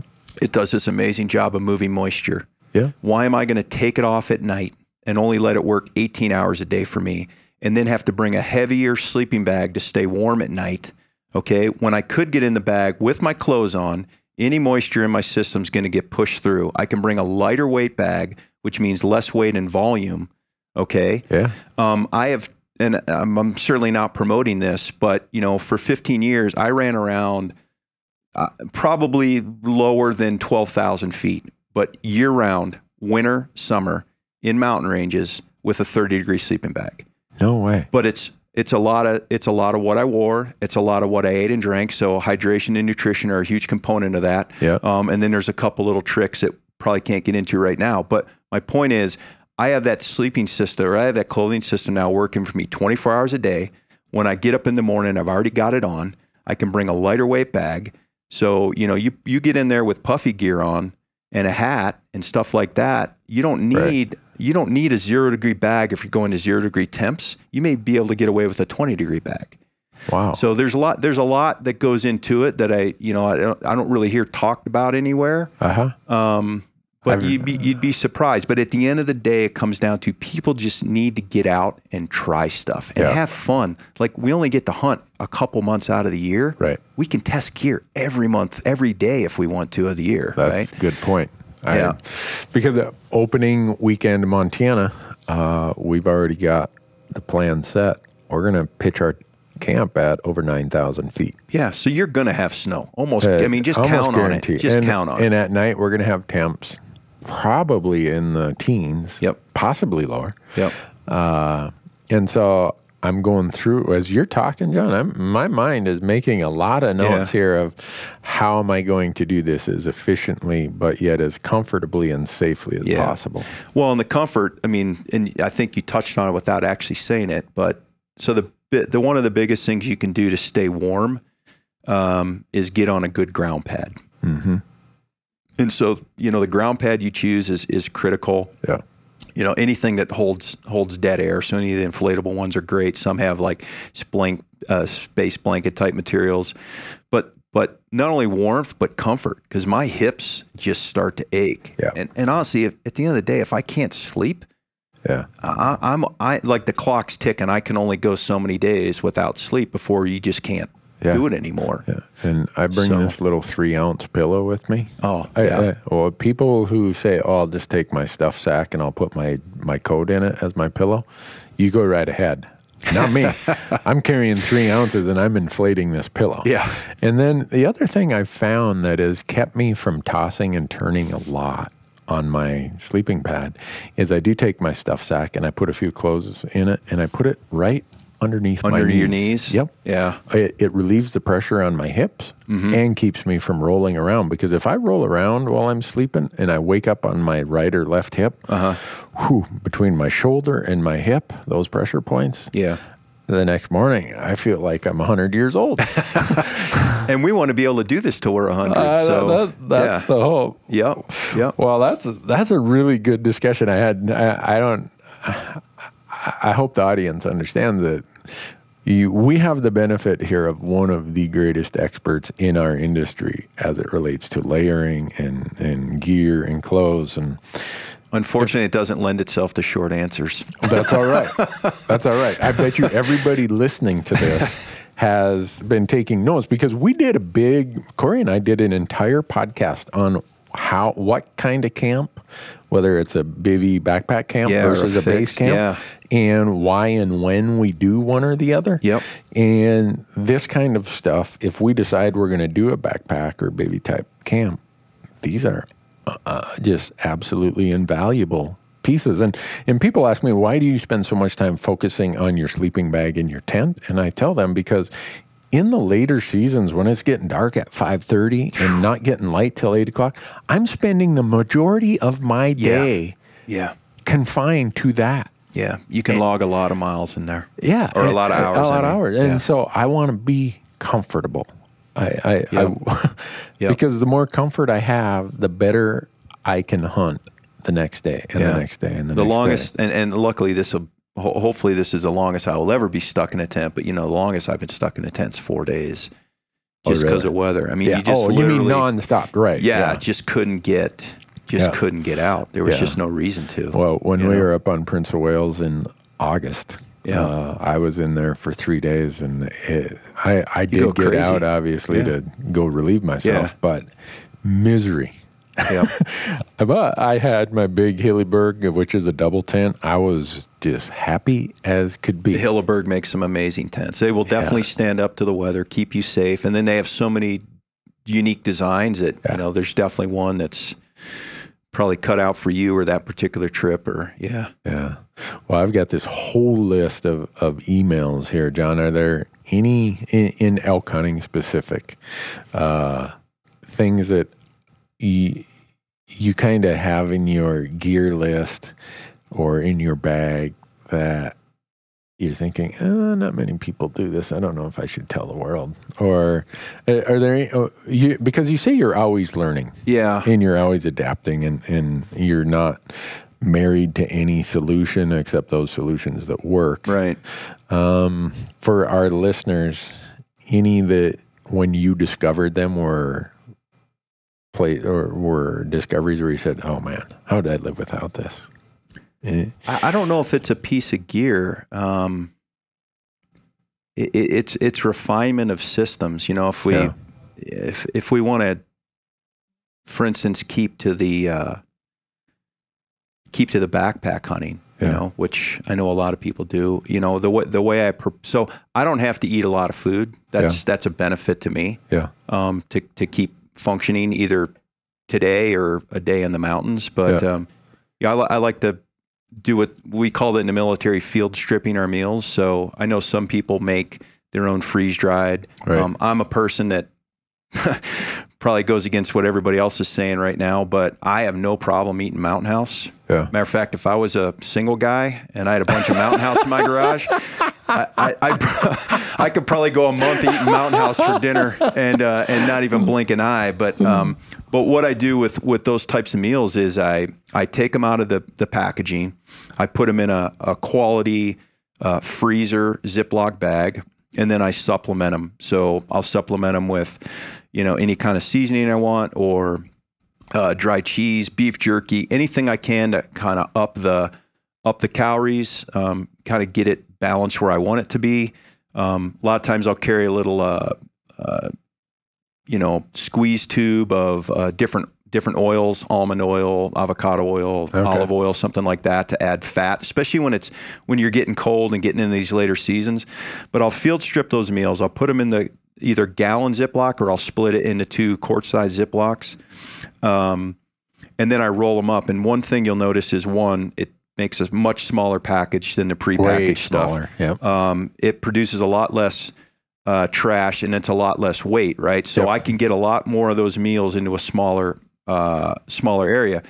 The other thing I do, which is completely kind of counter to what most people do, is that because I've got that quality zipper zippered bag, freezer bag, that I boil my water and I pour the hot water right into that bag. Yep. And I eat it out of the bag. And quite frankly, if you don't like eating out of a bag, then you're probably in the wrong line of work. Exactly. I used to like to say, but if you're cooking food in a cook pot, you're going to eventually at some point make yourself sick. But then I have this bag, right? And so that bag, that first one becomes a trash bag for the entire trip. Yep. And then, not to get too graphic, but if it's bad weather or something like that, that Ziploc, which is next to me, say that night's meal's not the one with all the trash in it, I may urinate in that bag in the middle of the night. for various reasons. I don't want to go stumbling around in grizzly bear country in the middle of the night and all that kind of stuff. Or you're already warm. You don't want to go out when it's 20 below. And, right, correct, and subject yourself to the elements. So, just I think if people went ahead and started field stripping all their food and kind of combining like all their what are those things, honey stingers and stuff like that, like you'd be amazed at how much less weight and bulk you're carrying. I'm not compromising my safety. I'm just trying to be efficient. Yeah. That's one thing. The other thing I like to carry outside of food is I like to carry a small little foam pad to sit on. Mm-hmm. If I'm sitting there glassing, my butt's going to get cold if I sit right on the rock or the ground. And so again, that comfort thing, that's just another thing that I do. Yeah. And then the other thing is I always bring a small Ziploc and spices for when I shoot them grouse, because I am maybe not a grouseaholic like you, but I am a close runner up. Really? I won't necessarily get off a stock to go shoot a grouse, but they have distracted me a lot. And where we hunted this year in Montana, I think the grouse population took a bit of a hit. Oh, really? Didn't see nearly as many, but we were still able to bring a few back to the pot. It's unbelievable. When we were on that Dall sheep hunt, the guys with us, the ptarmigan killed the ptarmigan with rocks. Yeah. And they brought them back to camp. They probably thought that I had lost my mind. I am pulling the skin off those things, and I had them on a fire so fast. And they went like candy. But I got to get over that grouse issue. It annoys Corey when we hunt together because he's running after a bugle and I see a grouse. I just stop. It's a target of opportunity. Exactly. They're delicious. Yeah. Until there are no grouse left or all the arrows in my quiver are broke. Yeah. Those grouse are not safe. I had some amazingly expensive grouse meals. Right. When people say, how can you justify a $35 arrow and broadhead combination for a grouse? I tell them it's worth it. Yeah. Well, John, those are really, really good things. I started cheating a bit in the last couple of years after talking to you with this, what you called stripping your meals. Yeah. I've been doing that some. Sometimes we get in a hurry and we're just going from one place to another to another. Yep. And I end up leaving them in the regular foil bags. The other thing I've been doing is I've been bringing some of the things that you were talking about is stuff to supplement those meals. Mm-hmm. There's hardly a breakfast thing I find that I don't like raisins in. I don't know. It's almost like my reward. Oh, there's a raisin. Well, and you want to bring food that you're going to eat. Yeah. Because especially when you start getting run down physically, like sometimes the last thing you want to do is eat. Yeah. But you have to. Yeah. And so I'm probably not to disclose too much, but I'm a chili mac guy, and I've eaten chili mac for 10 days straight. No. Now my partners didn't necessarily care for that, but I'm like, hey, it works for me, Yeah. But I didn't mind eating it every day. Really? So I would say of all the mountain houses, I'm either a chicken and noodles or a teriyaki chicken guy. Yeah. I used to be on a beef stew kick, and then beef stew's good when it's cold. Yeah, I got over that. And then if we're doing base camps, my wife makes, she home cooks stuff. I've seen you post those. The video. Yeah. She makes these unbelievable meals. We put them in the food saver. You get back to camp, you have your stove, and we just leave this big pot of water on the stove for the whole hunt. You use the same pot of water every day. You put that freezer bag in there, and by the time it comes to a boil, you let it go for about 5 more minutes.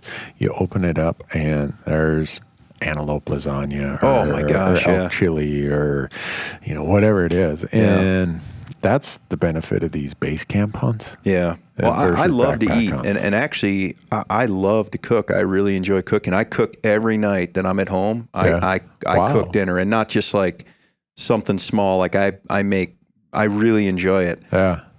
But when I'm out hunting, I'm there to hunt. I'm not there to eat, and it's like my one opportunity to not have to worry about it. I don't want to put a lot of effort into my eating. And I probably should try some of these. I've heard great things about some of these other freeze-dried meals, and I just haven't Yeah, I just haven't tried them yet. We've been experimenting them with them this year. There are some out there that are good, and then I'm sure there are some that cause you to say, "How is this company going to stay in business?" Yeah, I tried a couple this last month in Montana that I wasn't super fond of, but. To your point, though, about being efficient with your time, when we come in, the camera crew is downloading footage, backing up media, charging batteries. They're busy, so it falls on me to kind of cook dinner. And I'm with you. I want it to be as quick in preparation, as valuable to us as possible, and as easy with cleanup. Yeah, right. The cleanup is even more important. You're never going to see me whipping out the big skillet and making a big deal. I always carry one of those gallon freezer bags that you're talking about with marinade already in it, the powder marinade with whatever seasonings I want to. And so many people think that this is proprietary. I said, well, this is my wife's top secret. But I did a video the other day because I'd shot this antelope in Wyoming, and the tenderloins were sitting there in my fridge, and I said, I got to eat these today. And I thought, well, I better let the cat out of the bag. Really, the base marinade for me starts with Lowry's beef marinade. You can get it in the package. I've tried everything out there. I've not found anything as simple and easy as that. You put it in there, 2/3 a cup of water. And within an hour, it's starting to work. But I put other seasonings in there. I saw whether it's an antelope, I'll do this extra seasoning and blah, blah, blah, blah, blah. And so I carry that with in my pack. And we've started now, and on the Doll sheep hunt, we did this. I throw a chunk of backstrap in there and let it marinate overnight. And the next day when we come in, or even that night, if we're just starved, it's just unbelievable. Oh, yeah. It's a way to take what we've just harvested hours earlier and convert it into. It's just a blessing, right? To be able to do that. I mean, you're like, how lucky are we to be able to, and even though it tastes amazing at home, it will never taste better than out on that mountain. For sure. Never taste as good. Yeah. And we'll roast them on a stick. We'll do whatever. And when I know on this bison hunt I'm going on next week, if we're lucky and I end up putting an arrow in one, I am just, my cheeks already hurt thinking about eating those tenderloins when we're down there. Oh my gosh. Well, John, I know you're on a schedule, unlike me, so I'm going to have to let you go. I'm not sure we got through all 159. We didn't. I think we got about 4 of them. So I guess the good news is that leaves a lot of questions for the next time Corey and I to get together. Well, like I told you, I've really been enjoying the podcast with you too, and thanks, and the guests you've had on. So it's been great. I listen to all of them. Like I said, I'm a sponge. I want to be as good as I can be an elk hunter. And well, I appreciate it because when I think it was in May, I came over here and you and I visited. And you really encouraged me to do this. I said, oh gosh, I don't know if anyone will listen to a podcast about elk hunting. And I would say you were one of the guys who kind of pushed me out of the gate. Well, because I was selfish. I wanted to hear it. So. Well, thanks for sharing all your knowledge with our audience. I think what we're going to have to do is after hunting season, we'll have to get you on again so that the audience can send in. And this is a call for questions, folks. If you want more gear technology answers, John Barklow, hands down, is the guy in the industry who can answer them, whether they're clothing specific. I mean, you work for Sitka, so people probably think they got to be clothing specific, but not necessarily. Right. We have at our disposal, if we want to say that, to our benefit, the best mind, the most experienced mind of this stuff right here in John Barklow. So send us your questions if you want. I know there's a lot of stuff we didn't answer. We just barely picked the scab here. But I'd love for the audience to send us more, and we'll I'd love to come back and do more of it. It'd be fun to get Corey on here too, right? Yeah. Love to. I don't think I've ever been on a podcast with Corey. Oh, really? So I don't think so. Well, I'll just tell him, you know what? You need to quit doing all this stuff that makes money, and you need to come here and do a podcast with John and I'm myself. Excited he's doing that hunt this week. So yeah, I am too. He does it every year, and it's so generous of him because he's such a busy person, but it's important to him. Well, it says a lot about him. Yeah. Well, folks, thanks for listening. John Barklow, I can't thank you enough. Thanks, Randy. Really appreciate it. And good luck up in British Columbia. Yeah, thanks. You too. Down in Utah, right? Yep. Yeah, fantastic. We'll compare notes after the season. There we go. Okay. Thanks, folks. Have a great season.